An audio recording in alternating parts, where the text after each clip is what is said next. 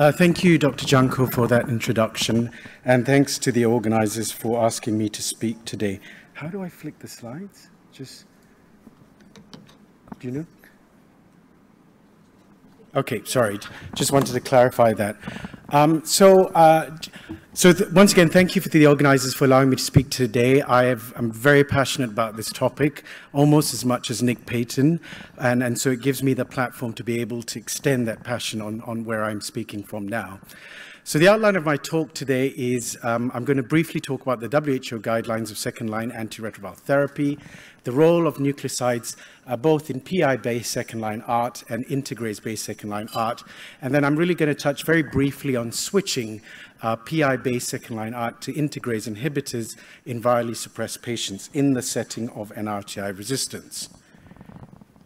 So WHO guidelines since 2019 have recommended the use of dolutegravir in combination with an optimized nucleoside backbone since 2019. So much so that if you started with a tenofovir and emtricitabine base regimen combined with an NRTI-based regimen, the recommendation was always to switch the nucleoside backbone to AZT and 3TC in line with predicted resistance on resistance testing. And this has remained till today. And this is some specific recommendations around switching the NRTI backbone in the WHO guidelines, which were recently updated in 2021, and the specific text around this. So using dolutegravir in combination with an optimized NRTI backbone is preferable and recommended as good practice. AZT and 3TC should be used as the NRTI backbone in a second-line regimen if tenofovir and 3TC or FTC was used in the failing first-line regimen and vice versa.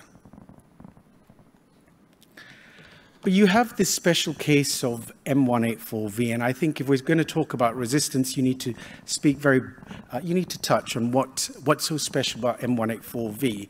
Well, it's the most common NRTI mutation. It emerges very rapidly in non-suppressive regimens containing 3TC FTC.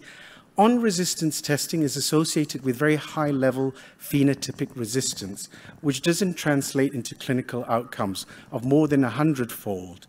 And clinical studies that show that if you continue to use 3TC, it is okay because it continues to exert significant antiviral activity despite the loss of phenotypic activity, which is reported on resistance tests, and is associated with a reduction in viral fitness by at least 50% and increases susceptibility to AZT and TDF. And then you have the K65R, which is the signature tenofovir mutation. It reduces tenofovir susceptibility in vitro by twofold. It confers broad resistance to all NRTIs, including tenofovir, bacavir, 3TC, FTC, but increased susceptibility to AZT. The early evidence of continued NRTI activity in the setting of NRTI resistance was shown as early as 2006, where patients who had evidence of 3TC resistance with 184V, in this study it showed that if you continue 3TC monotherapy versus stopping all antiretroviral therapy, 3TC monotherapy continued to maintain HIV viral loads and CD4 counts higher than stopping all antiretroviral therapy. So switching themes to the use of PIs and NRTIs in second-line therapy. And one of the most important studies addressing this was, of course, the EARNEST study, which looked at failure of patients on first-line NRTI-based regimens who were randomized to 2 or 3 NRTIs and a PI versus a nucleoside-sparing arm of PI and raltegravir, and the third arm being a PI monotherapy, and they were followed up for a period of 144 weeks. And what essentially this study showed is summarized in this slide. The line on the top showed those who were randomized to PI with no active NRTIs, and what you can see essentially that the arm with the inactive NRTIs did as well as combining the PI with a completely new class of drug. In this case, it was raltegravir. And as you go down the slide, the greater the activity of NRTIs combined with the PIs, you had this paradoxical relationship. So if they had higher activity based on resistance testing, where you would expect higher virological success, in fact, it happened the other way. There was greater virological failure. And this was likely explained by adherence, which continued on, poor adherence, which continued on second-line antiretroviral therapy. Needless to say, the two NRTIs and the PI arm did better than the boosted PI monotherapy arm, even in those without active NRTIs, which essentially showed that NRTIs contributed to activity despite the fact that they did not have any reported activity on resistance testing. And the question is whether NRTIs maintain this activity in the setting when they're combined with second-generation integrase inhibitors, as they've been shown with protease inhibitors. Other second-line randomized control trials looking at PIs combined with a new class of drug, such as raltegravir, compared to two NRTIs and PIs, which was the standard arm, also showed that recycled nucleosides combined with a higher genetic barrier drug, such as boosted PIs, work as well if you replace the two NRTIs with a fully active drug, such as raltegravir. And this was shown in the second-line study and the SELECT studies. Now, moving on to where we are now, which is the use of integrase inhibitors and NRTIs in second-line therapy. So the Dawning study was one of the first studies to show efficacy of dolutegravir above and beyond Kaletra in second-line regimens. However, the problem with the Dawning study was that there was a prerequisite beforehand that you needed at least one fully active NRTI based on resistant testing at baseline, which did not reflect the public health approach. And secondly, there was an early DSMB review at 24 weeks, which showed superiority of Kaletra, and therefore it allowed discontinuation of patients on Kaletra and allowed them to cross over to the dolutegravir arm. And it didn't answer the question whether you could recycle the nucleosides, particularly TDF and 3TC in second-line regimens when combined with dolutegravir. But it did show superiority of dolutegravir over Kaletra, which was maintained at 48 weeks, where the primary endpoint was virological response at 48 weeks. And this was despite the level of baseline resistance to the nucleosides. But of course, you can't talk about this talk without mentioning the Nadia trial, which is probably one of the more important antiretroviral therapy trials of the decade. And this looking once again at patients who failed first-line NNRTI-based treatment with a standardized regimen of TDF, 3TC, NNRTI, and they were randomized in a 2-by-2 randomization, first to dolutegravir and then darunavir, and then subsequently again to tenofovir and AZT in each of those arms. 464 patients in Africa. Of note, 50% of patients had a CD4 count of 200 and high levels of baseline resistance, 50% to K65R or N and 86% to 184V. And the patients were followed up for a period of, the primary endpoint was virological response at 96 weeks. So looking at the direct comparisons between dolutegravir and darunavir, dolutegravir was found to be non-inferior to darunavir when you use the endpoint of viral load suppression below 400 copies per mil. But this did not show superiority of dolutegravir compared to darunavir. So unlike the Dawning study, which showed that dolutegravir was superior to lopinavir, ritonavir, this was shown that it was non-inferior, at least equivalent, and similar rates of virological rebound. But what it did show was that in second-line ART, dolutegravir had a bit of vulnerability compared to darunavir. So because there was emergent notable resistance in about 9 out of 235 patients, so 4%, but in patients who failed with dolutegravir resistance. But there were no rates of resistance in the darunavir arm. When you looked at across subgroup analysis, patients did equally well across both arms, irrespective, and even in the arm where you'd expect that they're not to do so well. So for example, in the arm which had less active NRTIs, the proportion of patients that achieved viral suppression above 90% was still very high, even in the absence of any NRTI activity.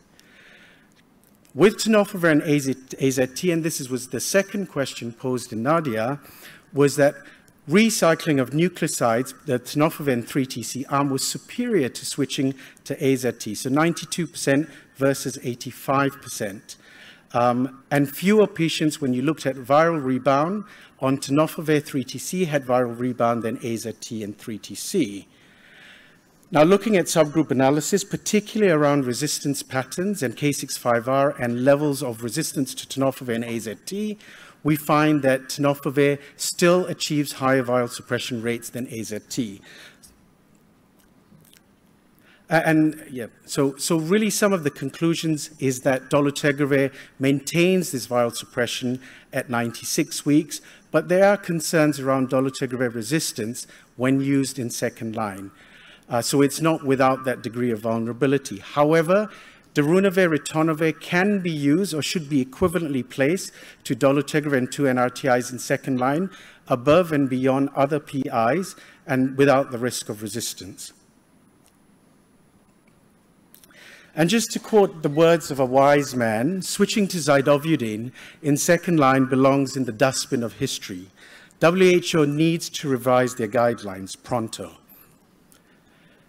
Just moving on with some other randomized control trials, and I'll go through this very quickly. This was Vicent study, which was a 144-week randomized open-label non-inferiority phase 3 study done in Zambia. And if we just concentrate on the viremic arm with the HIV viral load more than 1,000, similar group of patients failing NNRTI-based treatment. And the questions that were raised here is, can we use TDF, 3TC, and TAF? And is one nucleoside backbone there superior to the other? And is that regimen superior to the previously WHO recommended regimen of changing the nucleosides to AZT, 3TC, and using either Kaletra or atazanavir? The initial results at 48 weeks, which were presented at CROI, and this is just concentrating on the viral loads greater than 100, which is the viremic arm, essentially showed that TEF, FTC, or tenofovir and 3TC and dolutegravir was superior to the combined, so they combined the lopinavir ritonavir arm and the ritonavir atazanavir arm, so that was superior to the combined PI arms with the WHO recommended algorithm of switching nucleosides to AZT3TC. So once again, supporting recycling of nucleosides with dolutegravir, with TDF3TC when combined with dolutegravir. And there was no difference in suppression rates in the dolutegravir arm when they looked at baseline NRTI mutations. And this was reported at CROI in 2023.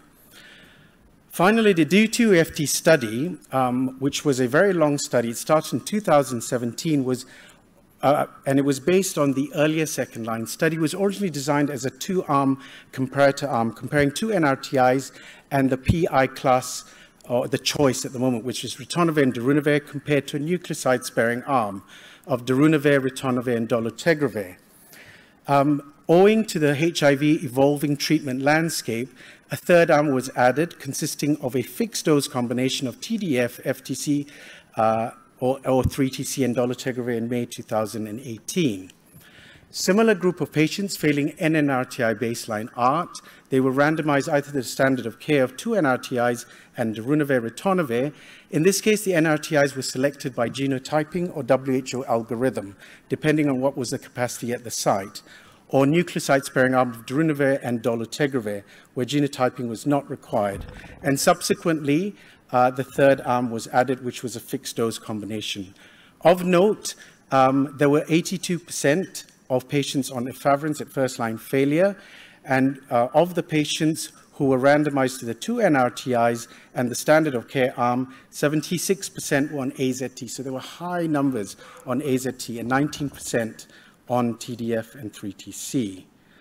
Baseline characteristics are as of note, and what was good about this study is that there were higher numbers of patients who were recruited from Africa as well as the Asian region, with a median CD4 cell count of 206. What essentially showed is that the two arms, the dolutegravir and the runavir-ritonavir, and the fixed dose combination of arm of TDF, 3TC, and dolutegravir was non-inferior to the standard of care arm. But what it did also show was that for the first time, the nucleoside-sparing arm of dolutegravir and darunavir was superior to NRTIs and darunavir-ritonavir.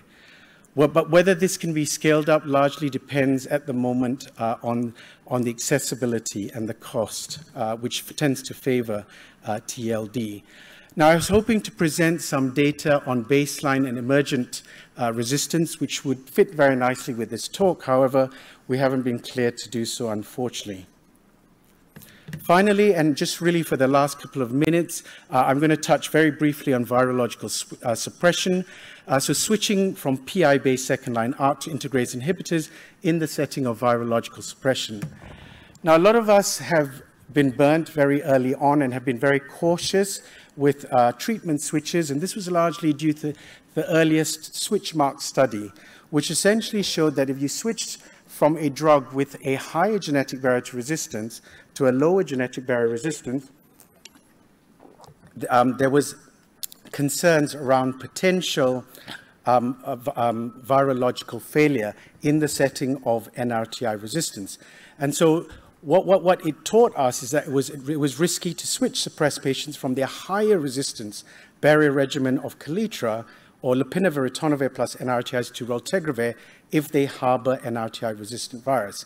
And this has remained a caution amongst a lot of ID physicians regionally and globally. So one of the first studies to look at switching patients who are virally suppressed from a high genetic barrier drug such as ritonavir and lopinavir to a drug such as dolutegravir was the 2SD study. This was a study which was done in Kenya. Patients were virally suppressed on PI-based second-line ART with 2 NRTIs for more than 24 weeks, and they were virally suppressed for more than 12 weeks with no prior integrase exposure. So the key there was no prior integrase exposure. The other caveat also was that no resistance testing was done, but the ARV resistance was unknown, but assumed that the baseline resistance data, although not collected, from previous second-line studies done across the region, was assumed to be high, particularly in patients in sub-Saharan Africa who were maintained on second-line PI-based therapy. They were randomized to either continue their current antiretroviral regimen or switch to 2 NRTIs and dolutegravir. The primary endpoint was proportion of patients who had a viral load greater than 50 by the FDA snapshot analysis at 48 weeks. Baseline characteristics were similar across both arms. Most patients were on atazanavir, ritonavir, and 50% of patients were on tenofovir and 3TC, and the remainder were on AZT and 3TC. And essentially, virological outcomes at week 48 essentially were very similar, whether you looked at it at the proportion of patients who had a viral load greater than 50, so about 5% in each arm, or rates of viral suppression of less than 50 at 48 weeks, so 90% in both arms. So really non-inferior. Dolutegravir was non-inferior to PI ritonavir, to the protease inhibitors. And also to note that participants who did develop virological failure did not have detectable genotypic resistance, either to dolutegravir as well as the PIs at the time of failure.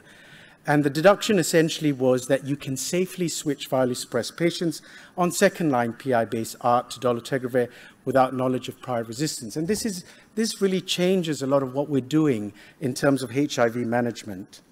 So what do the other guidelines say? And I'm not going through all the guidelines, but I always look to the South African guidelines because they have the largest ART programs, and they are they're a bit more progressive in terms of coming up with guidelines. And what I just wanted to highlight, although WHO haven't really committed to changing guidelines at the moment, but I understand that they're going to, these are some guidance from South African guidelines. So switching TLD from a first-line regimen containing efavirenz and nevirapine, so all patients on tenofovir, lamivudine, efavirenz and nevirapine can switch to TLD regardless of viral load, whether they're suppressed or unsuppressed, okay? Secondly, switching to dolutegravir from a second-line boosted PI-containing regimen. If you're on a PI-based regimen, and if you're virally suppressed, you can switch to TLD, regardless of prior resistance patterns or treatment history. However, if you have a detectable viral load, the recommendation there is to investigate that first. So I'm coming to my conclusion, and this is my last slide. So in conclusion, 2 NRTIs in dolutegravir has been associated with durable suppression in second line, even if NRTIs have no predicted activity. So once again, supporting the recycling of nucleosides. However, emergent dolutegravir resistance is a concern when used in second line, which has not been shown in patients on first line therapy. And recycling of nucleosides despite underlying NRTI resistance is not just equivalent, but superior to switching to AZT3TC if the third drug has a high genetic barrier to resistance, so either dolutegravir or darunavir. And it is safe to switch virally suppressed patients in second-line PI-based ART to dolutegravir without knowledge of prior resistance. With that, I've got 41, oh no, I'm over time by 43 seconds. Thank you very much.